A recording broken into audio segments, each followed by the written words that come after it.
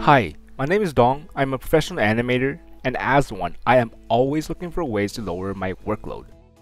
Today, I would like to take a look at using the DAIN AI algorithm to automatically interpolate and generate in-betweens in my animation. The scene I will be working with is quite simple and involves my character breathing in and out in her sleep.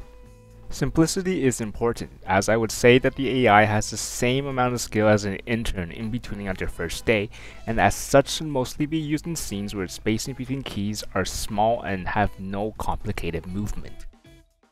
However, there is a workflow of using the AI for more complicated scenes, which I will discuss later. Before we start, note that the DAIN AI only works with NVIDIA GPUs and is extremely video memory hungry. First, I would like to take a look at the 2D animation workflow and discuss where the best place is for the AI to step in. To recap, with 2D animation, in general, from the layout we would do rough animation, then we would tie down those rough drawings, putting the characters in model. After the tie downs are done, they are cleaned up and in-betweened, and after that, they are painted. Once that is done, we send it off for compositing. In my testing, the best place to use the AI is after the drawings are cleaned and painted, as the solid colors assist the algorithm when it interpolates the in-betweens. Some people would prefer for the in-betweens to be interpolated before the painting stage, but due to limitations, the algorithm will destroy your line work, requiring you to make repairs in an image editing software if you were to do it that way.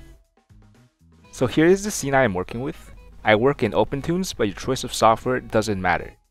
My scene has two keys, A1 and A17, which each drawing in opposite extreme positions, as well as an intermediate A9 drawing between them, mostly made to assist the AI by decreasing the distance between the drawings. I will need all the missing drawings here in red to be in between by the AI. All my in-betweens will have constant spacing. Before exporting my keys, I make sure the lines are anti-aliased, as this keeps the line work consistent after AI interpolation. In my case, I combined all my layers to reduce work needed for myself, but what you do for your own scenes will obviously vary. Next, I'll export the scene as a PNG sequence with a transparent background.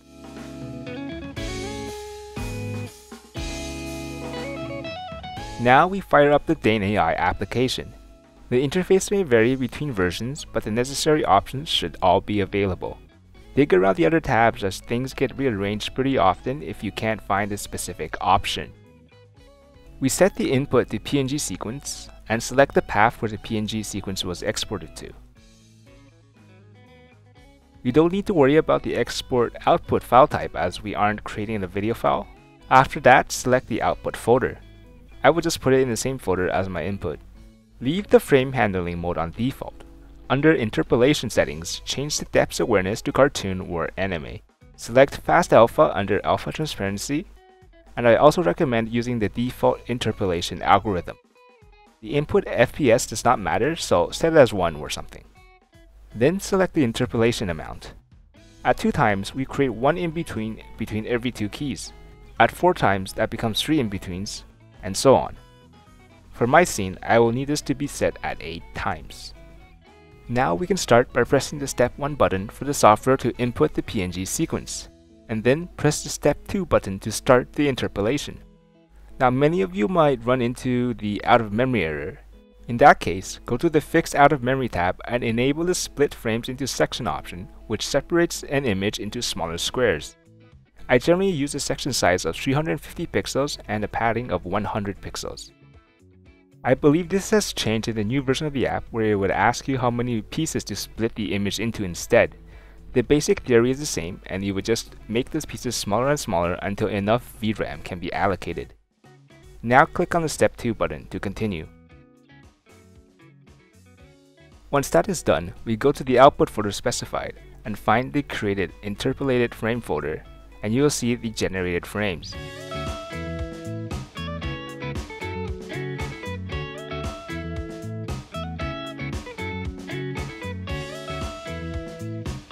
You can use a PowerShell script by pressing Shift right-click to batch rename everything if necessary, which is for me as OpenToonz cannot work with files named just a bunch of numbers.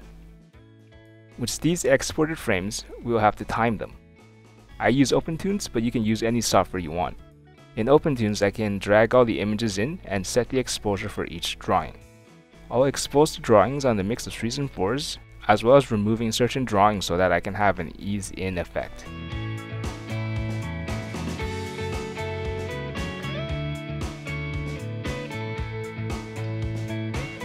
I can then export this and composite it in something like After Effects.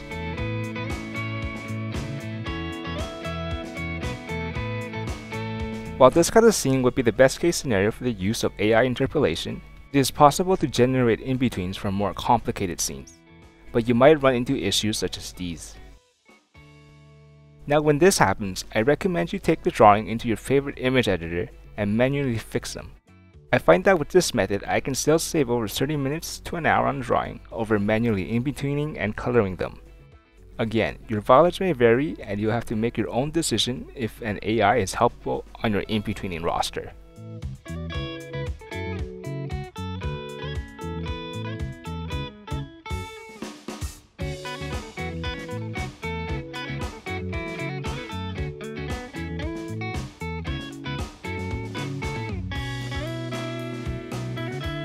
Thanks for watching. Follow me on Twitter, support me on Patreon if you'd like to. Until next time.